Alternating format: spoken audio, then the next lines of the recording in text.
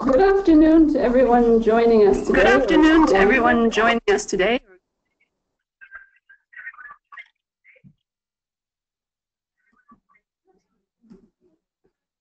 Sorry about that.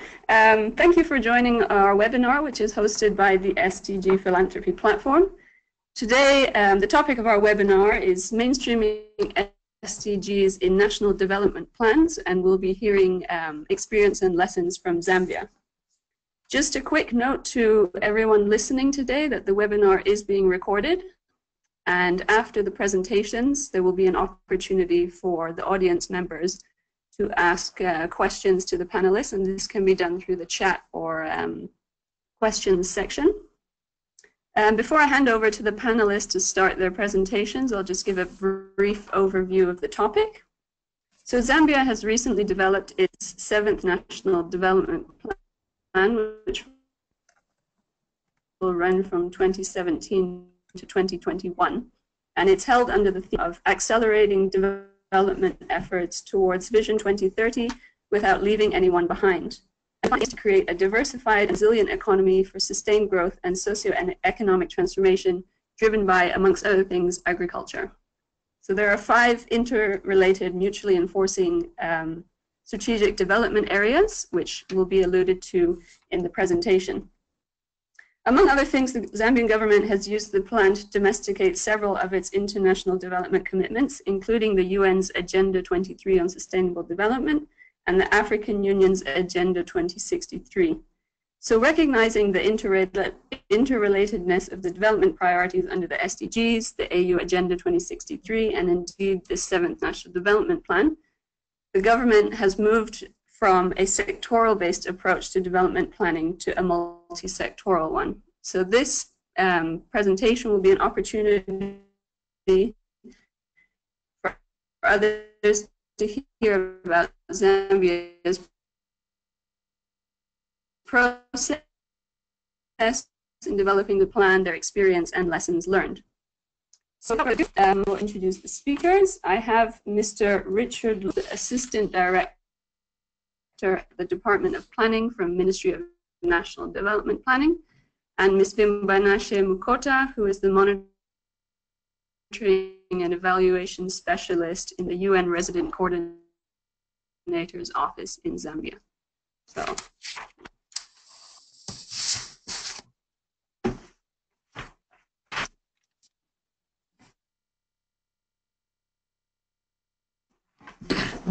Good afternoon to everyone. This is Richard speaking. I think I've been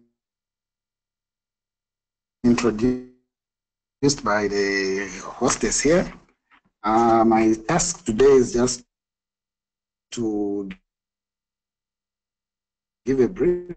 Mainly I will focus on volume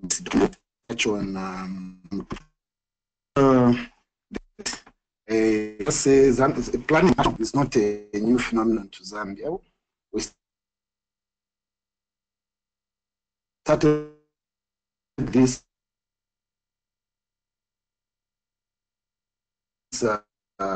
when Zambia was born, and since 1964 we've had about 6 plans, and and to achieve these plans have been the 7th National, the 3rd one in the series. And I wish to share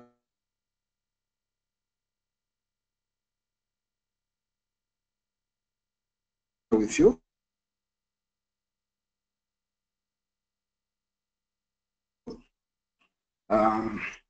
that this plan, the volume 1, is a strategic policy document. Mainly for when we move to governments, we have developed. I think I wish to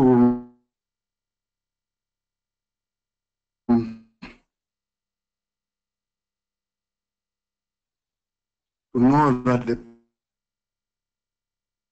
plan is underpinned by the decentralization concepts, as well as the agendas that the country has signed. The hostess also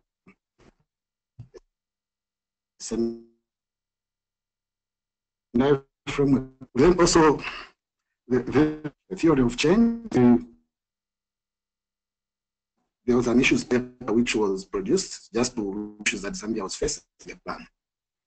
The plan implementing now is based on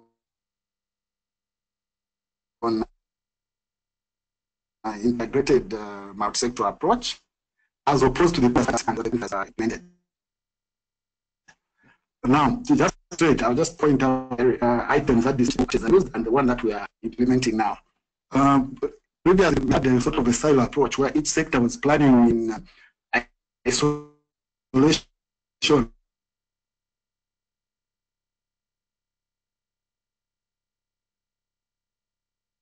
More or less from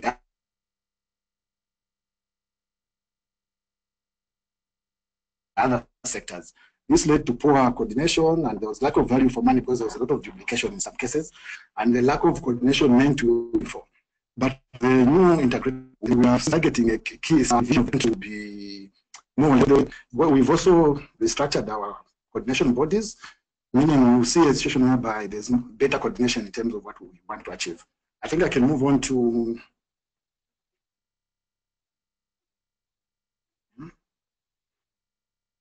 the plan itself. As alluded to earlier, the plan has five key development areas. These are economic diversification and job creation, and these we foresee being driven by agriculture, tourism, and mining, amongst others. These are the plans. Then we have the second pillar on poverty and vulnerability, and then we have reducing developmental inequalities, and is human development. The last one, in terms of the five pillars, is creating a conducive governance environment for a diversified economy.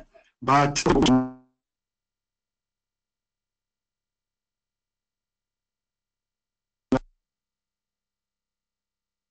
takes cognizance of cross issues such as climate change, disaster risk reduction, gender inequality, and HIV/AIDS. Then there's that I alluded to. Then to achieve those outcomes, we are with the below pillar. Then below that, we move on to from the program goal. That's where we start looking at the implementation plan or the volume 2. So as I've said,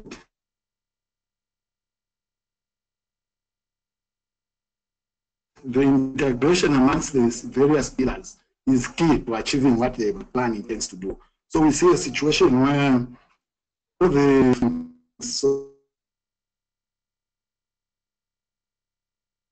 that they are self-reinforcing and mutually reinforcing. For example, we have a vulnerability context of the different pillars. We will see that economic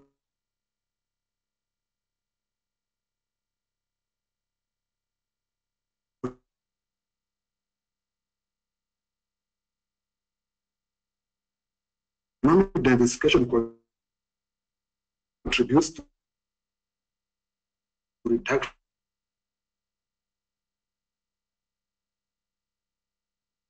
of poverty in terms of creating contributes to identifying.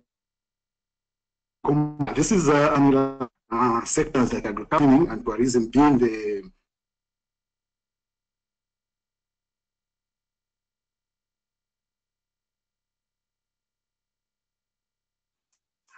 drivers. We have now the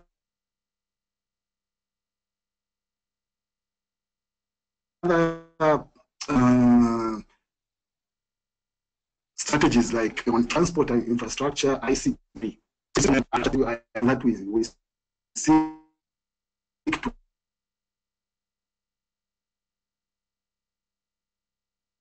to reinforce.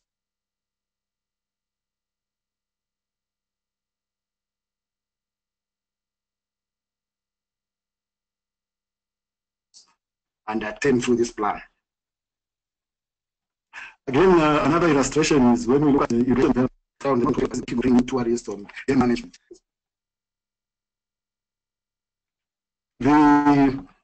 other sectors like energy will come in. So issues of when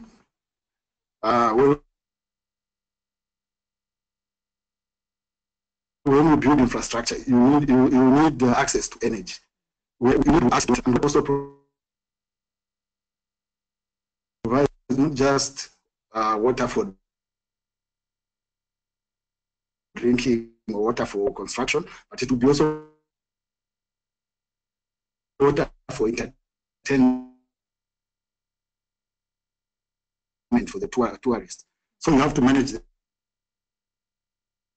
the water to reinforce them. Then you also need to come to the issue to be fencing the issue here I want to emphasize that government has seen the issue of not just integrating activities, but also sequencing of programs.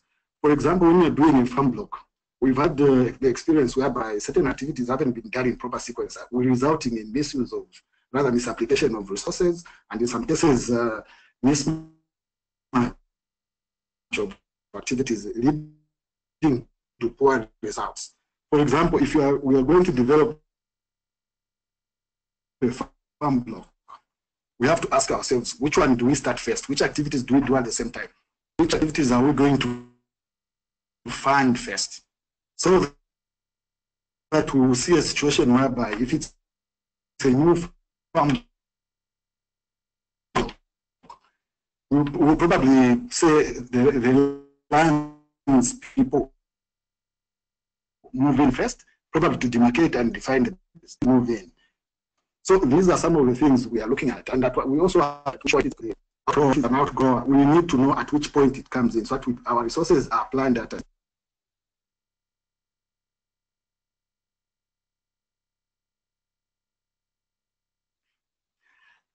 now to actualize the plan, we've revised some of the coordination structures, and we've revised them as you can see the screen there. At the 5 bills or cluster advisories are headed by permanent secretaries, and the advisories within them have technical working groups which are headed by directors. But that is not the only working group that we have.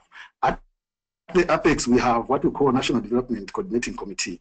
This is the Apex body that advises development issues. It's made up mainly by the Secretary of Cabinet and the permanent secretaries. Then, as I said, our plan is also anchored on centralization. How it works is from the cluster, more or less the level of ministerial, provincial development coordinating committees, and below that we have, and we also envisage to have ward development committees, which are the lowest. So in that sense, we'll bring in particular. Then we should know that these levels are made up of multi-stakeholders from the government, parastatals, civil society, private sector, and other development partners, and also the component of M&E.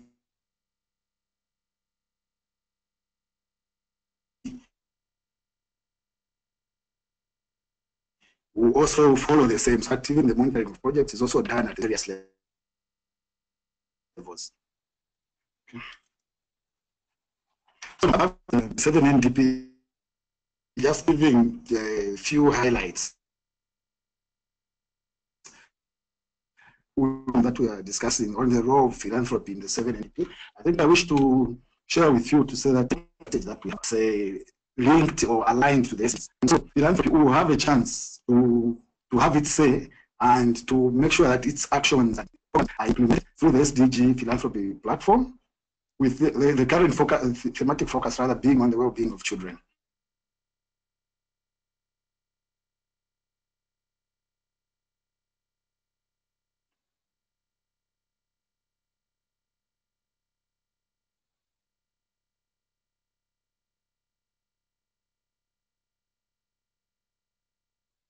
I think in the pillar for enhancing human development, I think this links very well with the role of philanthropy, education, being of our children, opportunities on reducing poverty and vulnerabilities, or even also impact on the well-being. Tackling all these, the role of philanthropy is we'll find a niche in all these. They can reinforce development strategic areas are linked, and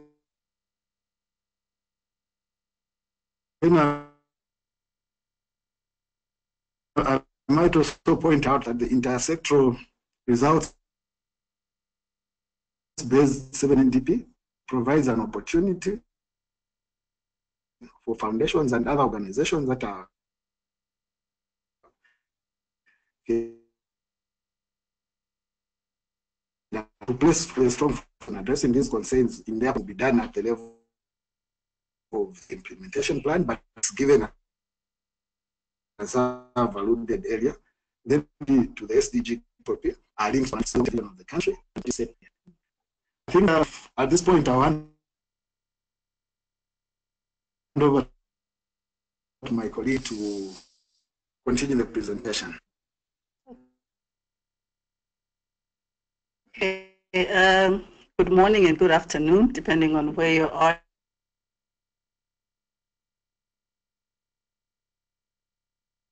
in the world. My name is Vimbainashe Mukota, and I'm the MND Coordinator's Office for UN Zambia, and mainly our role was of SDGs and also the Agenda 2063.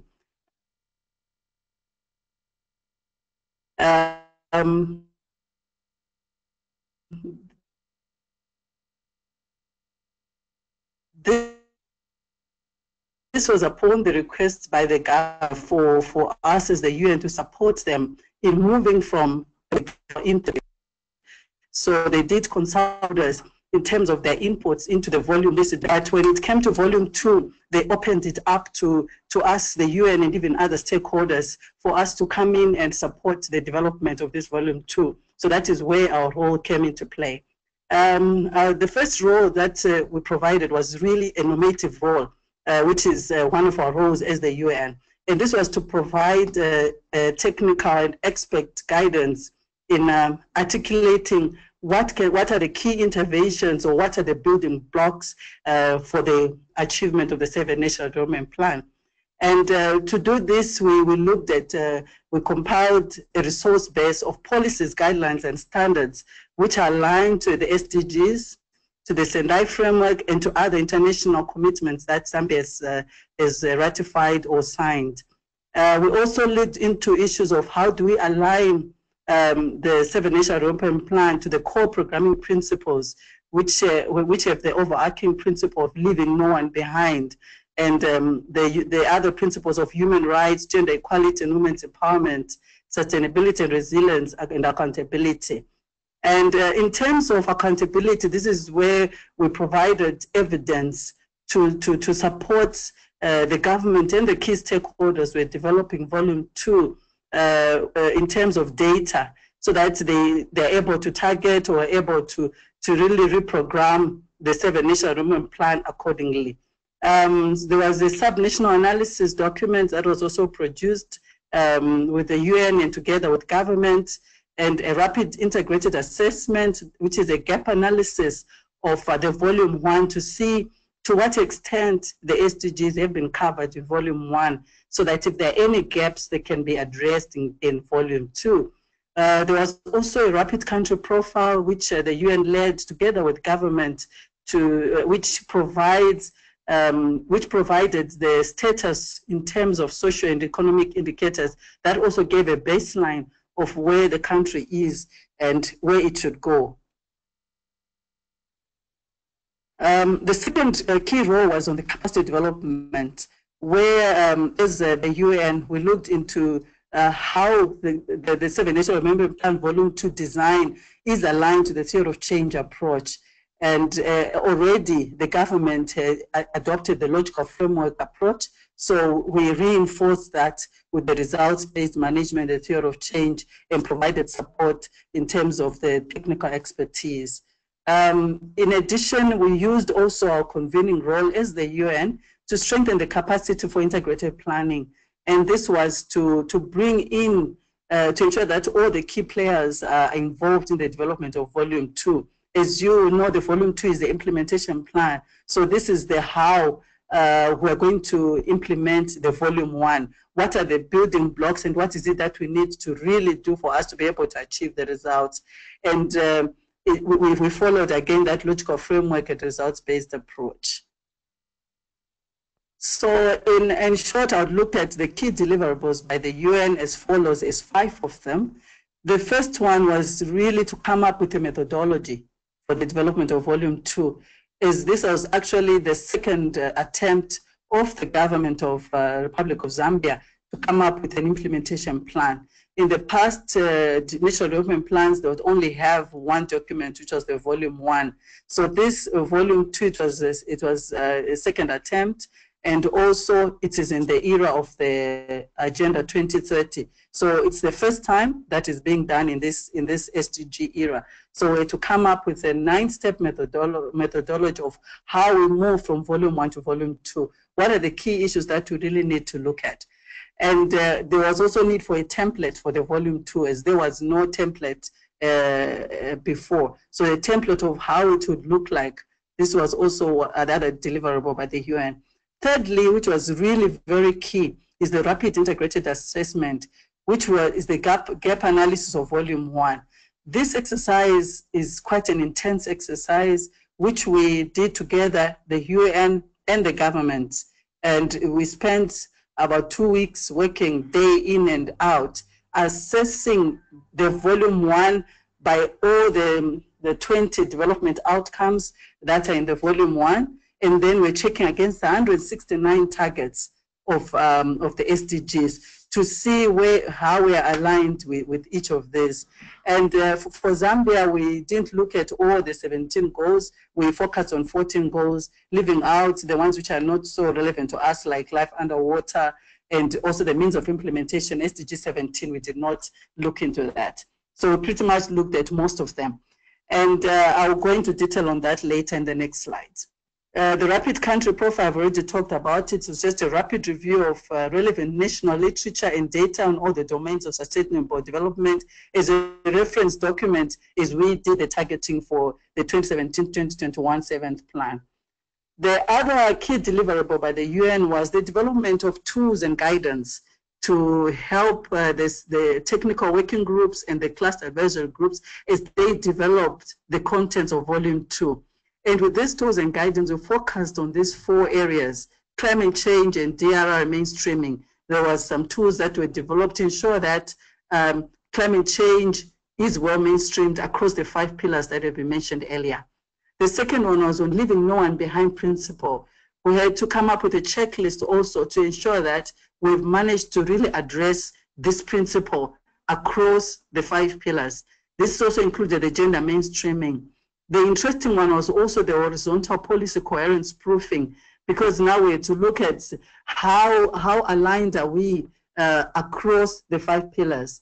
As my colleague has already mentioned from the government, that the plan is really interlinked. There are interlinkages across the pillars. So it was important that there is a horizontal policy coherence as well as the vertical in terms of going down to the districts, which is the next step that we are going to support the government with moving on. So in terms of this rapid integrated assessment, this is a tool that is in the UNDG MAPS, the Mainstreaming Acceleration Policy Support document that has been produced by the UNDG. And we made reference to this document, and we were able to undertake the exercise. From the 100 SDG targets across the 14 SDGs that I talked about, we saw that the Volume 1, 52% of the SDG targets are fully aligned to the 7 National Development Plan. 33% were not aligned and 15% were partially aligned. This didn't look so bad because the key, where you find where it's not aligned, it was more on the indicators. We realized that they were not, the indicators were not well articulated to really measure progress against the SDG targets that were linked to the pillars in the volume 1. And this was something that could easily be addressed in the volume 2. So in terms of the gaps, before I go to the gaps, if I show you in terms of the order of prioritization of the plan itself, according to the rapid integrated assessment that we undertook, you realize that the 7 National Development Plan focuses quite highly on SDG 1, which is poverty, and SDG 2 on hunger, followed by SDG 10, reduced inequality, and then infrastructure and development. We did realize that climate change, you see it's at the bottom there, the third bottom. The issues of gender comes out at number 5. And yes, we do have a pillar which has reduced developmental inequalities, which is a strategy, actually, dedicated strategy on gender inequality issues. But what was missing was the mainstreaming across the other 4 pillars, which was not very clear which is not very clear in volume 1. Same with climate change. Climate change, you could see it's been tackled here and there, but it was not well mainstreamed. So these were the kind of gaps that we noticed in volume 1 and needed to be addressed in volume 2, which is the implementation plan. So the key gaps, as I already highlighted, was the mainstreaming climate change resilience, mainstreaming of gender, particularly issues of gender-based violence were not coming out so clearly in volume 1, child abuse issues, early child marriage, which are really hot topics in Zambia at the moment. The issues of addressing migration and mobility was also touched on a bit in volume 1, but not so clearly. And we already do realize that Zambia is been receiving a lot of an influx of refugees from DRC this year. So it's a country which is bordered by 8 countries. So the chances of migration and mobility are really high. So it was really a key area that we thought needed to be addressed.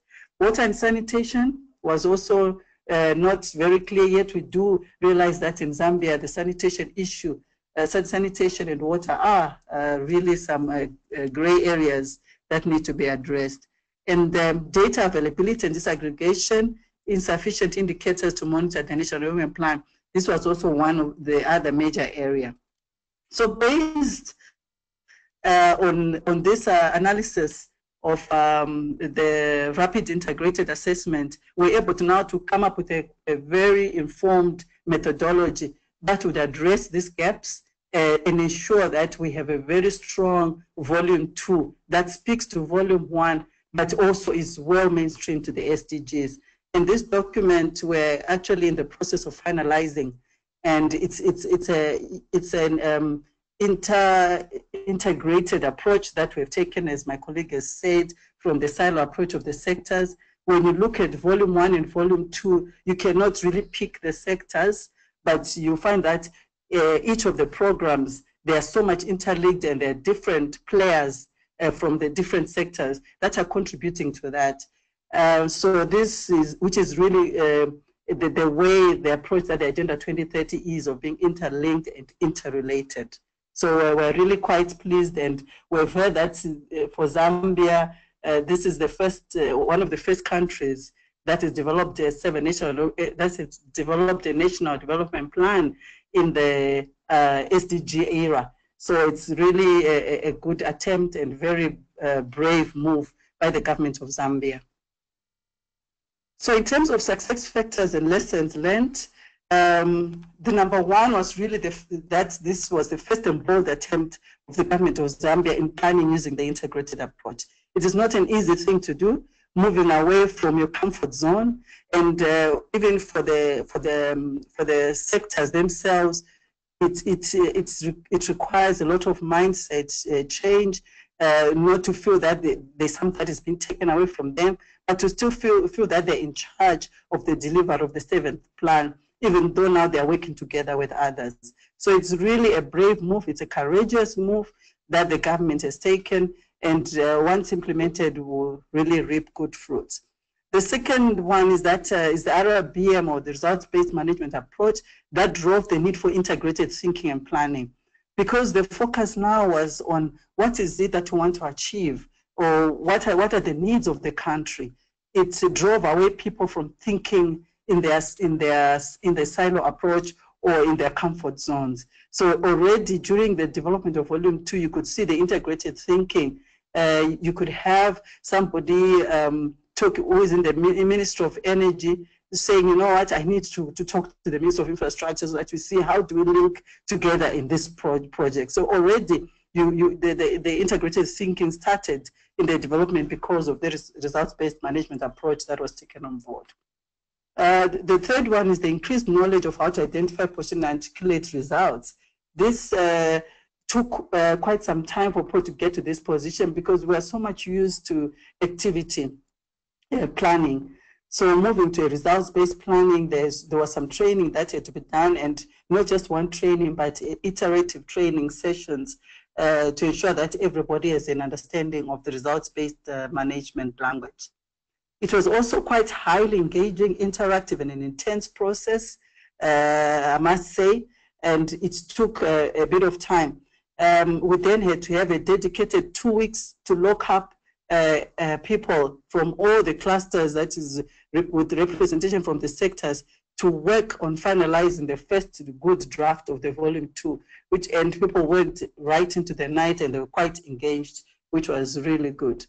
So what we're seeing now with the Volume 2 is that we've moved away from activity-based budgeting to results-based budgeting, which is really linked to the 7 National Development Plan. In the past, you would see that you have a National Development Plan, but the budgeting is done almost in parallel. So you don't see the link between what it is that the government has planned for the 5 years and how the budgeting is going.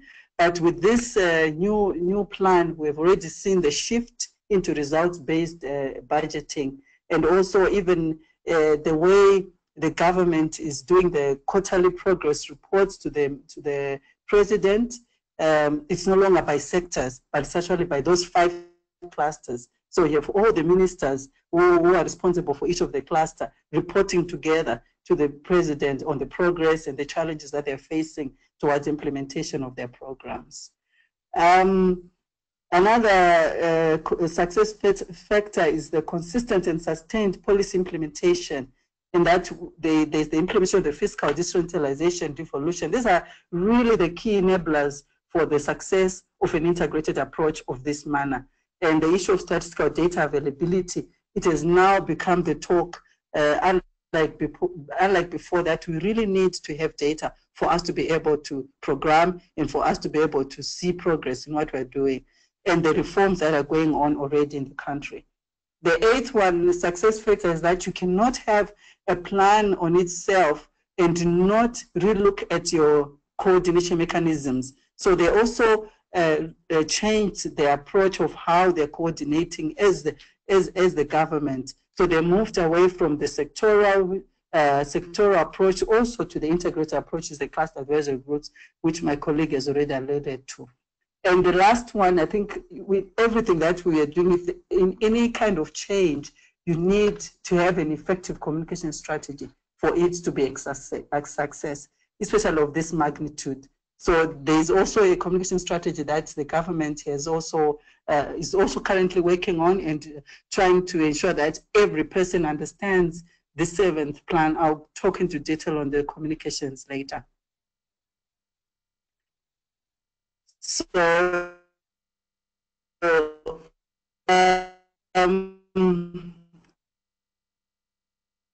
which is now here. So the first, in terms of now, at the moment, the new one, it is the first component is on the communications. And for any mindset shift, it takes time. And you really need to plan how you ensure that you reach out to all the key stakeholders beyond the government, beyond the UN, to the communities, to the people on the streets, so that they know what the government is working towards and how can they hold the government accountable for their human rights. So the communication strategy, which is in draft at the moment, but already work is going on, it really comprises of sensitizing the government officials and stakeholders on the 7th plan together with the SDGs. So we were not leaving out the SDGs because we know our plan is already aligned to the SDGs. Public awareness campaigning, strategic messages and working with different institutions so that everybody understands radio programs, TV programs, all that is already underway and going on to really get everybody on board.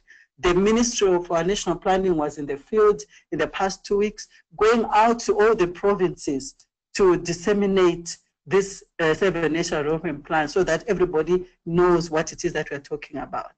Second part is the coordination.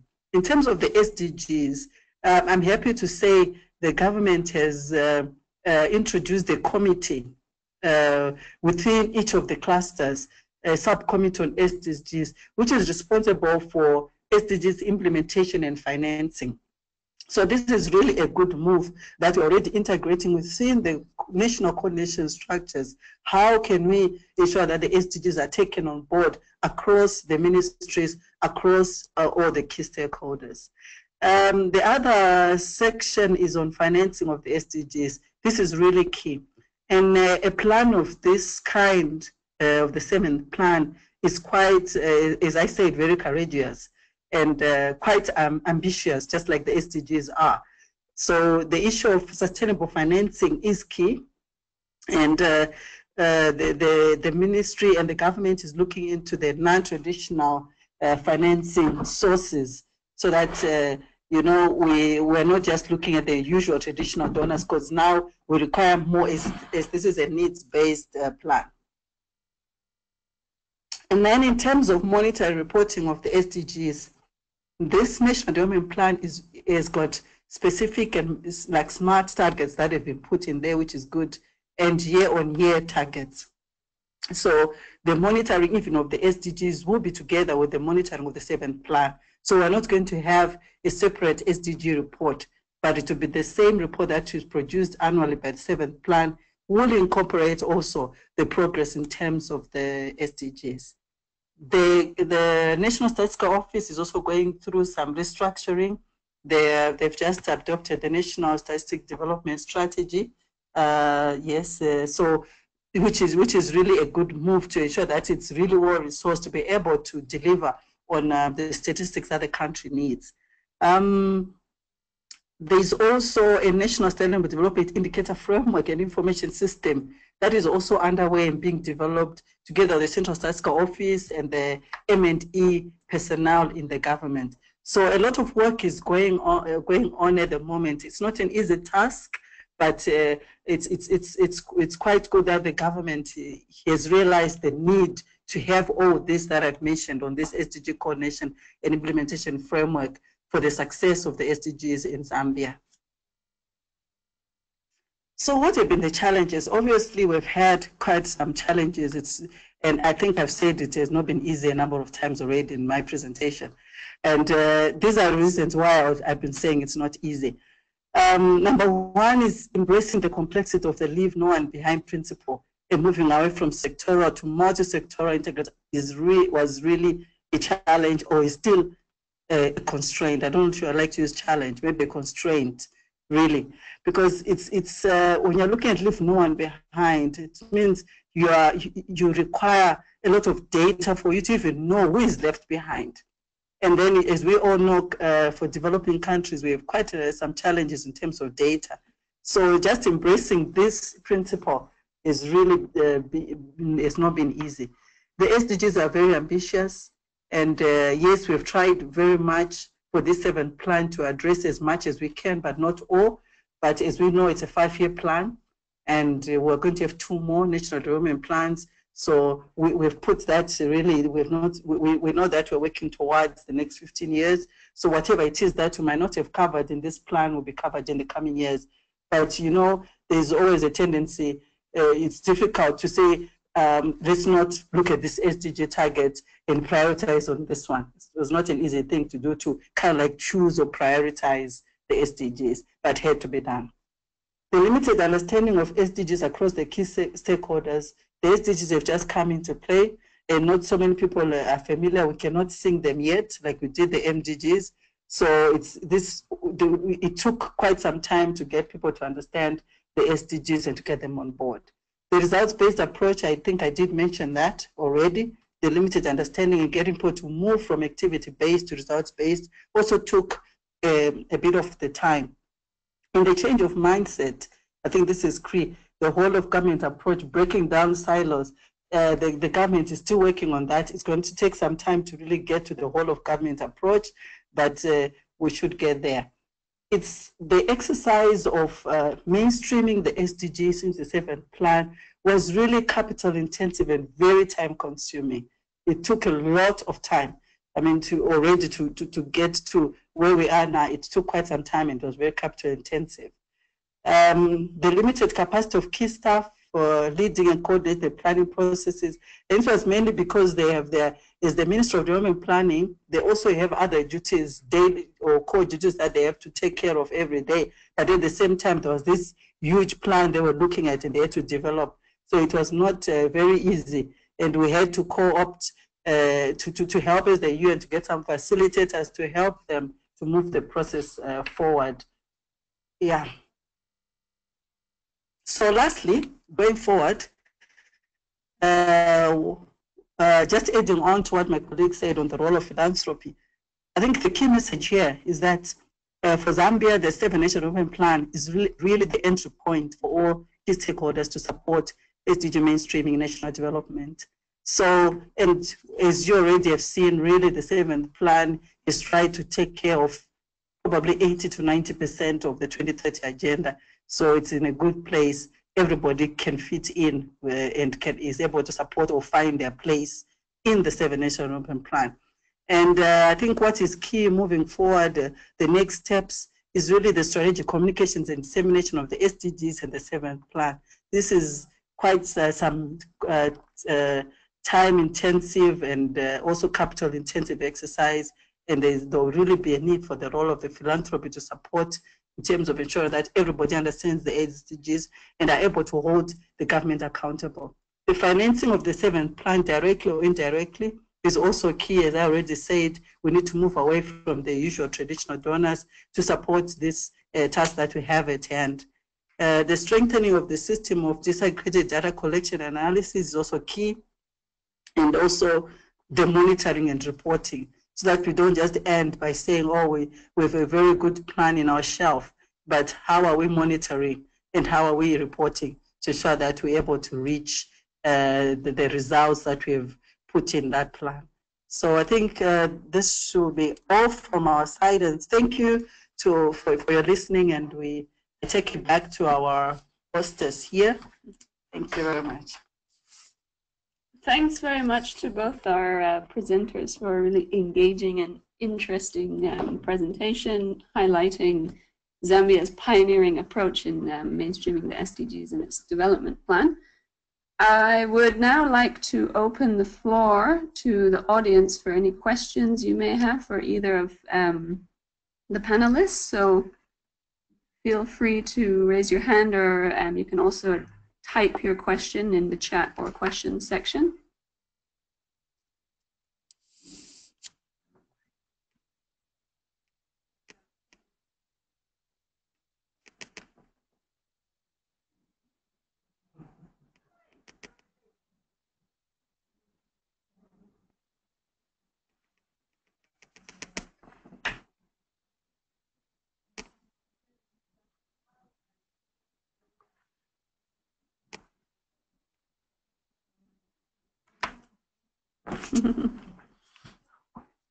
Hi, Carrie. Hello. Hi there. This is Maribel.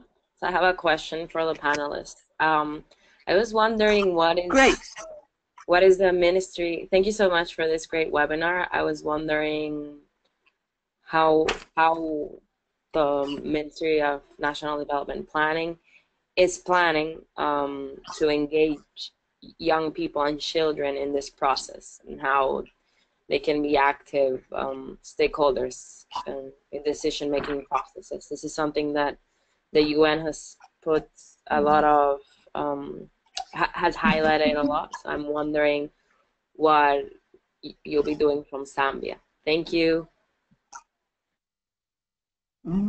Thanks for the question, Maribel. Yes. Thanks, Maribel, for your question. Yes, this is one area I missed. You know, Zambia being such a youthful population, definitely the young people have a part to play in the planning and development. So I think, as I mentioned earlier, that our role was really a convening role to ensure that all key stakeholders are involved in the planning process itself. This was done for the development of Volume 2. And from our side, as the UN, we have formed a platform, which is called the UN Youth Partnership Platform, with representation from all the 10 provinces in the country, and ages 15 to 35. So we have this platform where the young people are able to engage, we're able to engage with the government or to review even the Volume 1, give their suggestions, and the development of Volume 2. The reason being that we do have a number of youth groups in the country, but they're facing challenges really in the coordination of the youth platforms. So that is why the UN had to step in and come up with this platform. And also this platform, actually its role is also to work very closely with the Ministry of Youth to strengthen the national coordination structures, which at the moment are not working very well.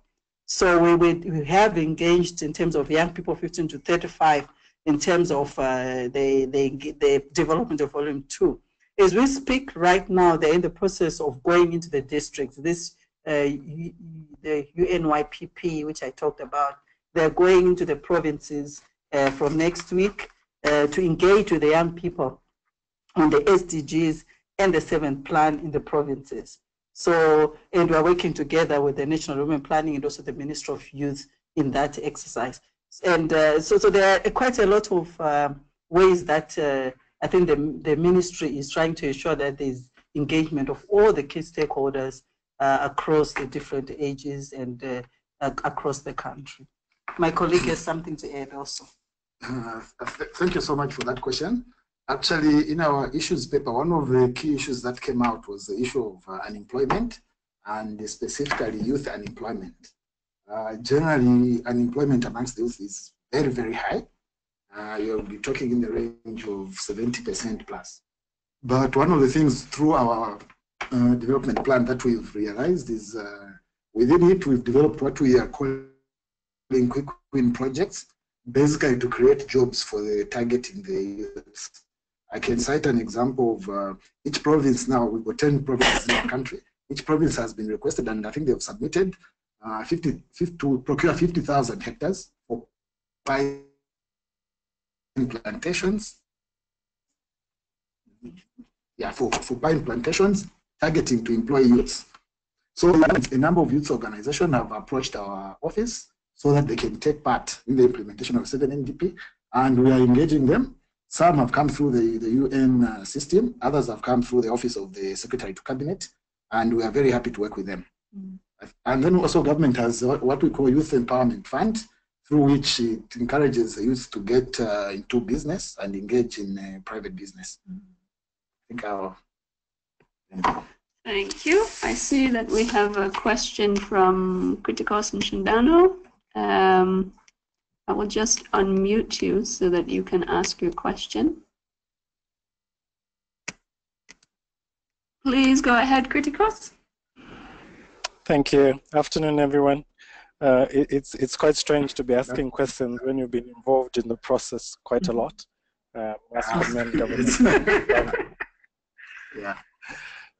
We've done quite a good job in developing the 7 NDP. But I'm looking at an area, I think, which also the SDG philanthropy could also look at, and maybe more towards the UN system as a whole in terms of the gaps. And this is specifically with the existing data gaps. One of the things that you see with Volume 2 is the issue to do with baselines. The data that is informing the Volume 2 is basically existing data. And no robust, fresh data has been collected, and I think this is critical for both indicator development that are linked to the SDG, but also the monitoring process, especially that the frequency will be quite high, given that it will be on an annual basis in terms of monitoring. And I think it's a critical area to be able to determine the success of the 7th NDP. And I think another area of challenge is basically the period within which the 7th NDP is running, which is during a physically constrained position as a country. And I think for us to really succeed in SDG implementation at the 7th NDP as a whole, we need to try and pull in as much resources as possible as a country. And I think this is where now key strategic partnerships become critical, such as the SDGs philanthropy. Thank you. We could not agree with you more, Kritekas. Thank you very much for that. And indeed, these are critical areas, especially on the issues of data and the issues of financing. And we're hopeful that with once the bill is passed, I think it's been put on the planning and budgeting bill. Once it's passed in Parliament, it will be a good platform for us to really take forward the issues of data and strengthening the central statistical system, also even other stakeholders here.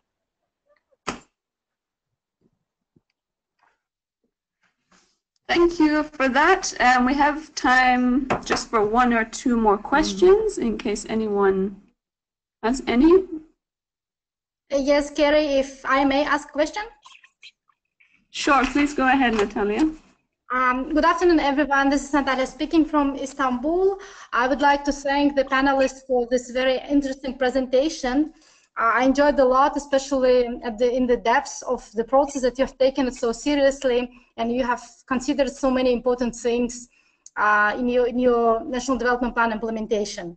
So, as you already stated many times, we should move away from working in silence, and we should extend the cooperation and partnership to other stakeholders. So my question is whether you have any specific plans in mind or in vision how you would like to engage other important stakeholders such as private sector, such as foundations, philanthropists, social investors, and civil society organizations. Thank you. Thank you so much for that observation and question. I can't agree with you more that to achieve this, I think maybe we didn't go further to explain the membership of some of the cluster advisory groups. One of the participants, Mr. Shindano, he is from the civil society. He's a key member of one of the clusters, and not just the civil society, also the private sector has participated in some of the deliberations of the cluster advisory groups. This is in the form of business associations, in the form of even business entities, and we go further, even faith-based organizations and the academia are also involved. And even what we call traditional leadership, they are also involved at different levels. So we appreciate the fact that this is a national document, and also the concept of decentralization means you have to engage as many people as possible at all levels. So I hope that sort of clarifies the issue. Thank you. Okay, we have time for 1 more question, and if no one has any questions, we can end there.